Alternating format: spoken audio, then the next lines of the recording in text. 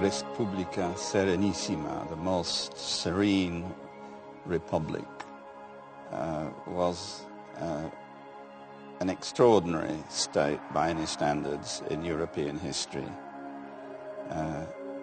It functioned from 1572 until 1793-95, 223 years.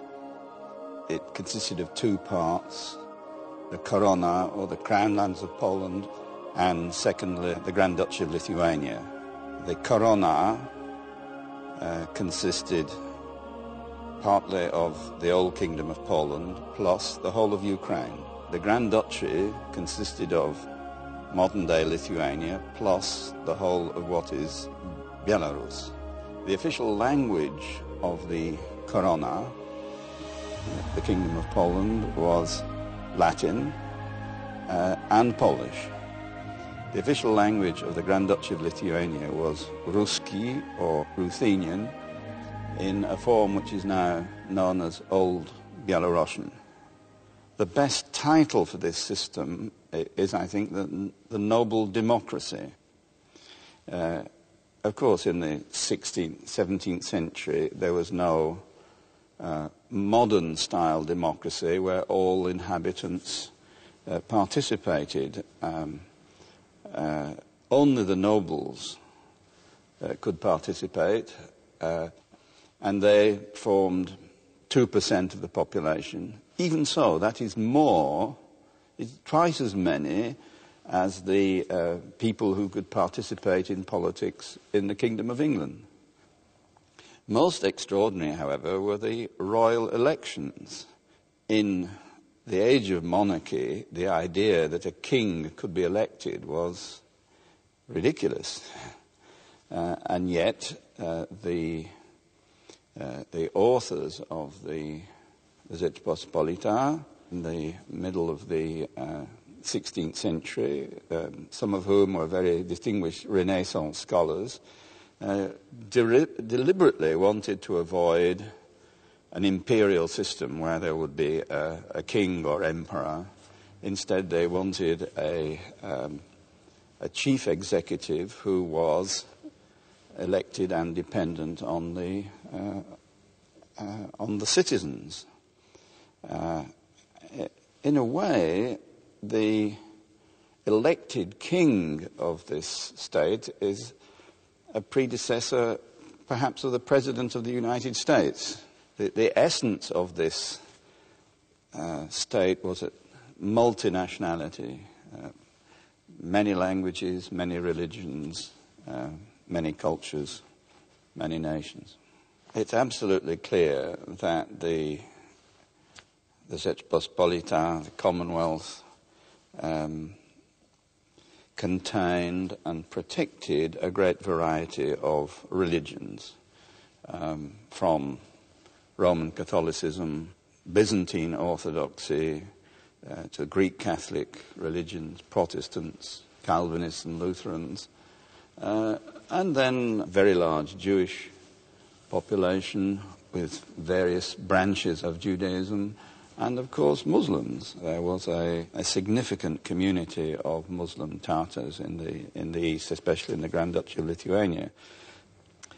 The Rzeczpospolita was born in 1572 in the year of St. Bartholomew's Eve, the terrible massacre in Paris where 20,000 French Protestants were killed.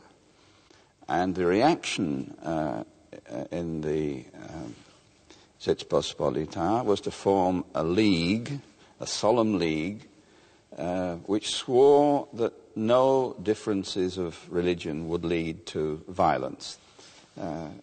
Then in the middle of the 17th century comes the great catastrophe, what is known in Polish as the potop, the deluge, when the Commonwealth was overrun by Swedes, Swedish armies marching up and down, Cossacks from Ukraine, and of course Muscovite armies from the east. In the 20 years between 1648 and 1668, about a quarter of the population was killed. or died through war and plague. The economy of the state was greatly damaged, and even the great Sobieski was unable to rescue the internal affairs of the state. The old Republic, as it's sometimes called, was destroyed in 1795, and there was no independent Polish state for 123 years until 1918 in the 20th century. So a long period where the heritage of the Rzeczpospolita was diluted, but it was never forgotten. In my view, the memory of the old Rzeczpospolita is extremely important for young Poles. Until the Second World War, Poland was a multinational country.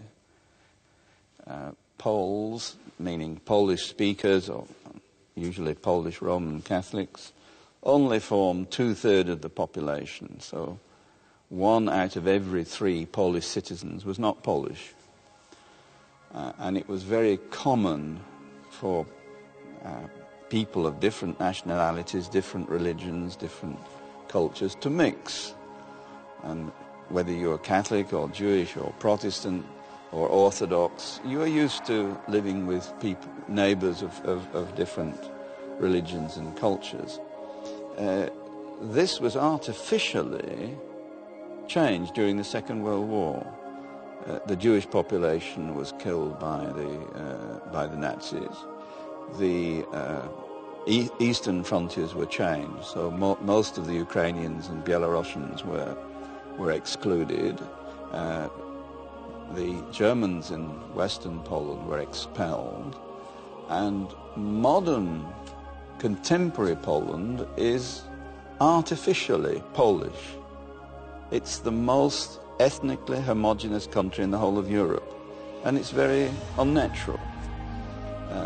And I think in order for young Poles to understand their origins and to understand life in the European Union, where there are dozens of nationalities, dozens of languages, dozens of cultures, then they can look to their own past, this interesting, rich past of Poland, Lithuania, and see a model which in some ways applies to their own condition.